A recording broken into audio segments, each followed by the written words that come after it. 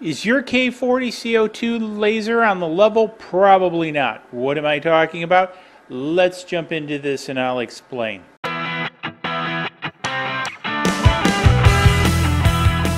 Welcome to this episode of DIY3DTech.com. In this episode, I want to talk to you about the carriage inside your eBay K40 laser. So this is basically what it looks like for the most part when you take it out of the chassis. Now, one of the problems with this is alignment on these eBay K40s. What am I talking about? Well, basically what you have is inside the K40, obviously the laser tube sits back here, the first order mirror that shoots back here. Now, one of the big problems with the K40 is there's no inner skeleton. It depends upon the sheet metal in order to provide its alignment. That's a huge problem because as this moves back and forth and the head moves back and forth, the entire laser train needs to stay in perfect alignment. And that's very difficult because if this isn't in alignment with the first order mirror, or if this is running downhill, what's going to happen as it moves out and the beam attempts to contact the second order mirror, it's going to move out of range or be attenuated. So this is a problem. Another problem, and actually the one I really want to talk about today is this one, is as the head moves away from the second order mirror here, what happens is the beam moves out of range of the laser head here.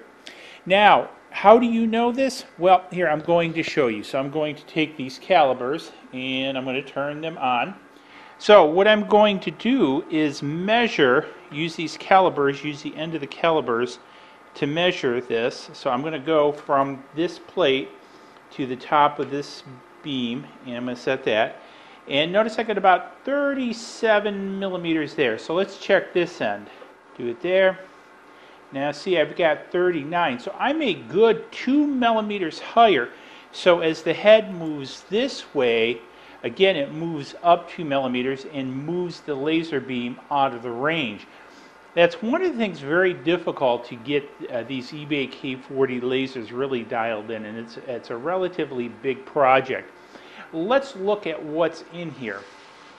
So hopefully you can see there's a wheel here that actually rolls on top of this, which is actually wearing a little bit, and then it's adjusted by these kind of crappy screws. So you have this screw here to raise or lower this X gantry as it runs from the far side to this side, and so that needs to be adjusted. One of the things that I'm going to do is actually take this all apart and reset some of these, because these are some pretty cheap screws. And you notice also there's a screw missing on the retainer that retains the belt on the other side. So you have this, hopefully I'm getting it in, you have this retainer and you can see how this wobbles because the screw is missing. So I'm going to go ahead, take this all apart and actually fix all these pieces. I'm not going to show that on camera, but one of the things I want to do is really kind of share with you guys, if you have one of these and you're becoming very frustrated with it, it's not uncommon. Because again, these things are very crudely manufactured.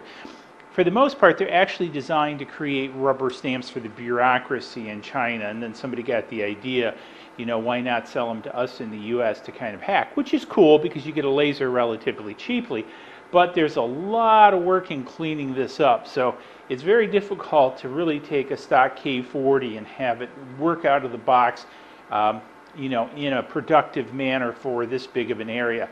Because again, if you just have the small area here, you can really dial this in because you're not going to have much movement. But if you take a movement from here to here and it's 2 millimeters, it will be well outside of the range of this, intersecting this head.